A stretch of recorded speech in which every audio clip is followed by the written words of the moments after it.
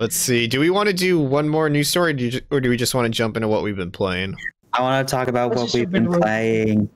Corey, go ahead and lead the charge with Valheim. I gotta use the bathroom. All right. Well, Corey, we can take over this pod. No. I can still hear you. Go. Quick, go, hack Corey, into go. his system. Hack into the mainframe. Talk about Kingdom Hearts, Corey. Go. No. So what I'm currently been playing.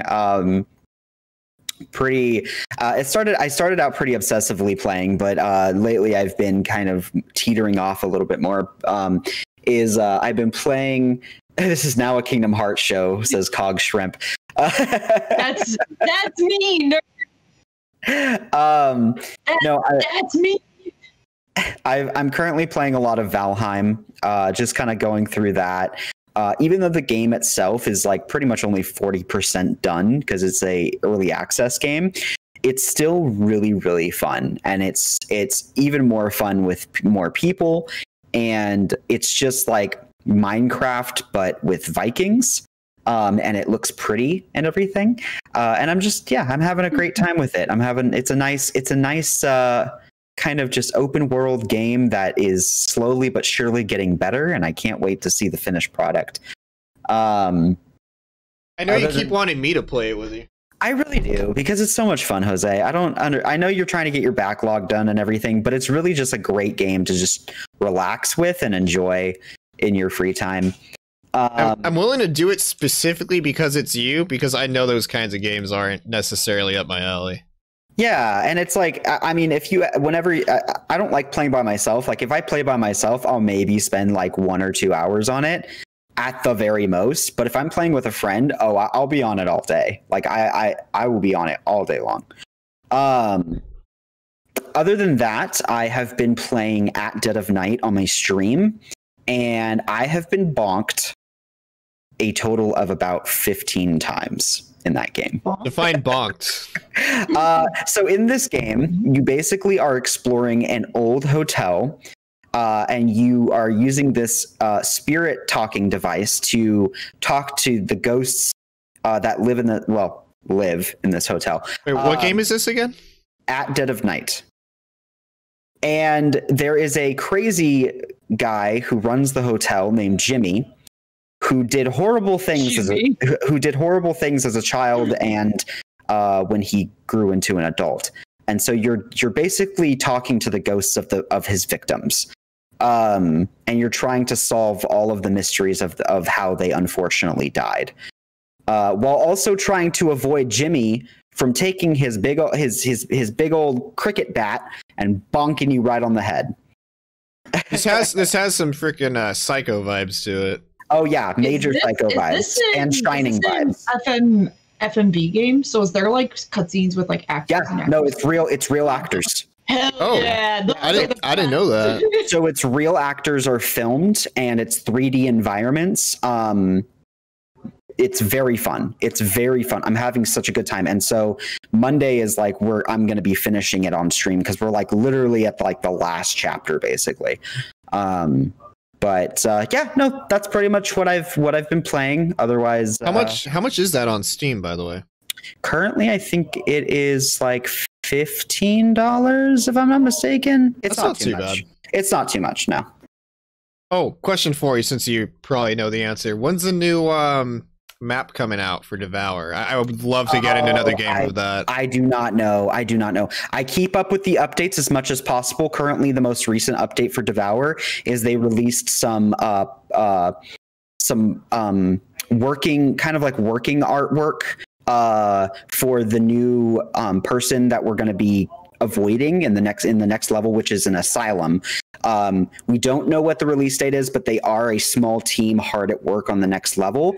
And all we know is that the next level takes place in asylum, and Molly, the redheaded girl, who is actually the main character from the first chapter or the first level, is now the person who's hunting you in this next level. There's some concept art I'm going to go ahead and post in the chat. That's directly from the store's news page for it. So that's the most recent post, was the concept art from Molly's character having been taken over by some sort of demonic entity. I don't know if they're going to have a new character introduced, because there's usually 4 characters. So that might be interesting. Maybe it'll be a nurse or a doctor or like an orderly of the hospital that is like a new character. That would be nice to get someone other than a cult member involved.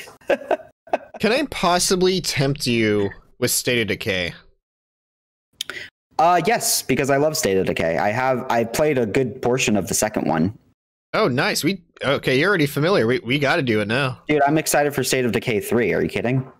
Let's play on frickin' I don't know what the party's difficulty is or whatever, but just like everyone could die in a second and it's beautiful. We can lose all. If we lose everyone, it's game over. It's a really fun survival game, and I only played it a good handful of times because I never really had anybody to play it with. But it's a very fun survival game. I am very down to start a new community with you. Yes, let's do it. One thing I will say about Devour, just from looking on the Steam page. Wait, is Ish? Like, what is Ish wearing? Oh, he's in a bear onesie. Tell him to come here. I want to see. Ish, you are beckoned to come here in your bear onesie. Me? Yes, you. You are live on this podcast. Wait, I need to see. I don't. Oh, that's adorable. So we have a trash panda and we have a brown bear. So like the one thing I will say. There you go. About I love you guys so much. I'm sleep deprived, so I apologize if I'm not to my 100%. You guys look beautiful. I miss murdering you in Among Us. He says he misses murdering you in Among Us. Oh, yeah, we should get back on that. Mm-hmm.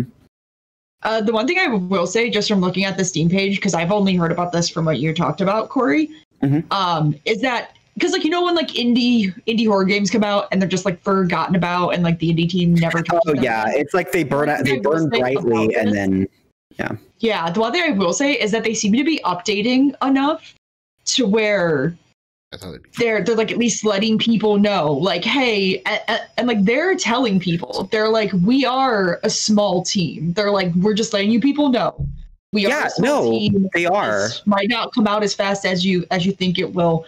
I like because I feel like Scorn's team is doing this too, and Scorn only has like 10 people working on that damn game. So it's like, yeah, Scorn only has like 10 to 15 people working on that damn game. Like that's one incredible. Guy's doing combat creation, game like graphic development, and like level design. So it's like, at least I like when teams are like honest, when they're like, hey, look, thank you for supporting this. We know you guys want this now.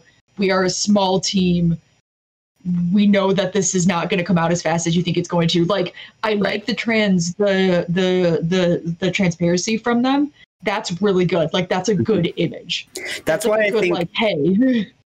That's why I think that the 3 main multiplayer games that are still like really strong right now are Among Us, Phasmophobia, and Devour. I think those are probably the 3 strongest, like, very inexpensive multiplayer games, because they are actively updating their fan base.